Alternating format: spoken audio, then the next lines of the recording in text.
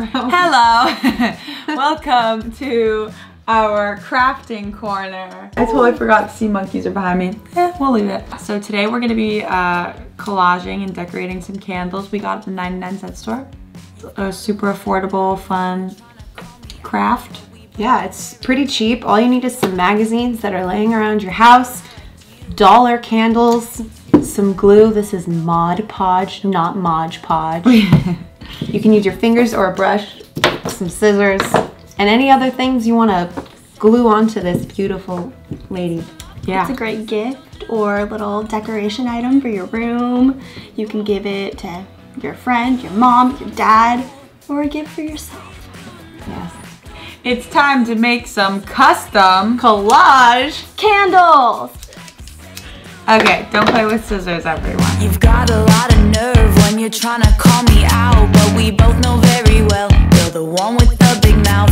I thought that I liked you and your mom and daddy too, but now I know that I want no part of them or you. I finally decided on my plan. I'm going to do a series of faces and makeup looks that I enjoyed, that I cut out, and then some random words. I don't know what this is or if it means anything, but I liked the sound of Dondu, so I cut it out. And then this guy is my favorite. He is a cowman. Dondu! He's very cute. So yeah, I'm very excited about it. It's gonna be colorful. So I cut out a bunch of strips of colors from the magazines, and then I made them wavy, and so I'm gonna stripe them around the candle. And then, peeking out is this little situation here. This is a gift for my cousin for her birthday, and I hope she likes it. I'm taking a bold risk with this person on here, but I think she'll enjoy it. I think we'll have a laugh together, and it's perfect. I have a gift.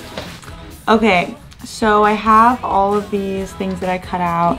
I kind of stuck to a theme from my mom. My mom's a total weirdo, and so I found this poem called Mother's Meat, and it's really weird, but I think my mom will appreciate it.